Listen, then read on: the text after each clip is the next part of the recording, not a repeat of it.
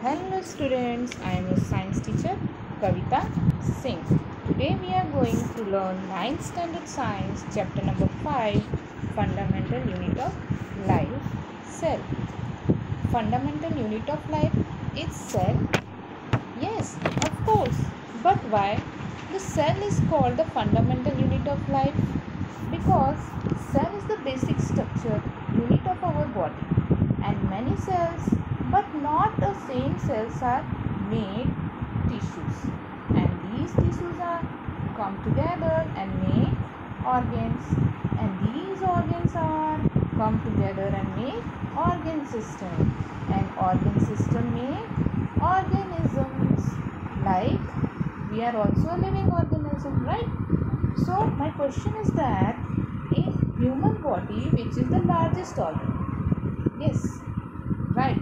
Largest organ is skin, because our whole body is covered with the skin. Now next, who discovered the cell and when it's discovered? So answer is Robert Hooke. Robert Hooke is an Englishman, discovered the cell in 1965. He discovered thin slice of cork under a microscope. From his observation, he found that the cork is made up of box-like compartment forming a honeycomb structure. He called these compartments as cell, right? So cell is discovered by the Robert Hooke in 1965. Instrument to see the cell, that is microscope.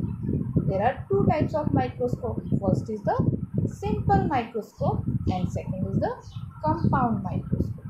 But we can see the cells with the help of compound microscope, not by the simple microscope. Why?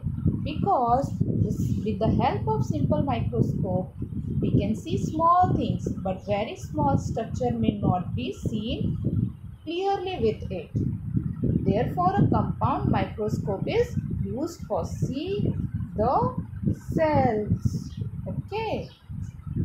Now, see the structure of compound microscope. We can put the slide over here, and we can see from this hole.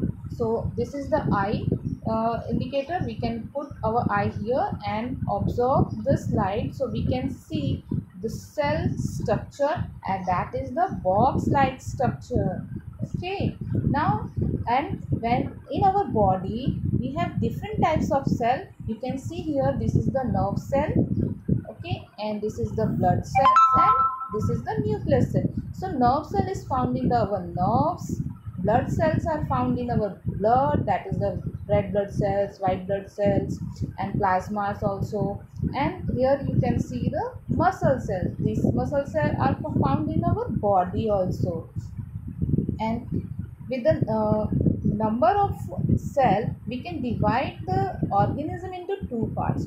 First is the unicellular and second is the multicellular.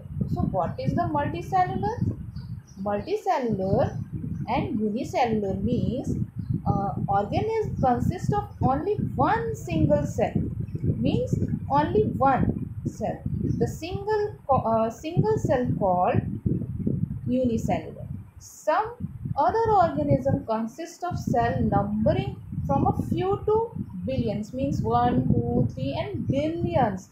Such organism is called multicellular. Okay, for example, algae contain a few cells to few hundred cells. Most plant and animal consist of several million cells. The small number of cells in a smaller organism does not in any way affect the functioning of such organism. For example, a single cell called amoeba, the single cell amoeba perform all the functions such as capturing the food, digestion the food, respiration and etc. So we can divide the organism in unicellular and multicellular. Unicellular means one cell, for example amoeba, paramecium and bacteria, and multicellular means many cells from 1 to billions. For example, man, cow, dog, and etc. So we can understand the number of cell. On the basis of number of cell, we can divide the organism into two parts: multicellular and unicellular. Okay. Now there are some character. How can we differentiate the unicellular and multicellular organism? So you can see the table. This side the characters, and this side unicellular and multicellular. So cell membrane. First is the cell membrane. Cell membrane is a single cell. In unicellular organism, number is single, and multicellular means large number of cell. Means here is we can found only one single cell, and here we can found the many cells. Okay, so this is the single cell, and large number of cells are called multicellular. Function. What is the function of unicellular or organism do?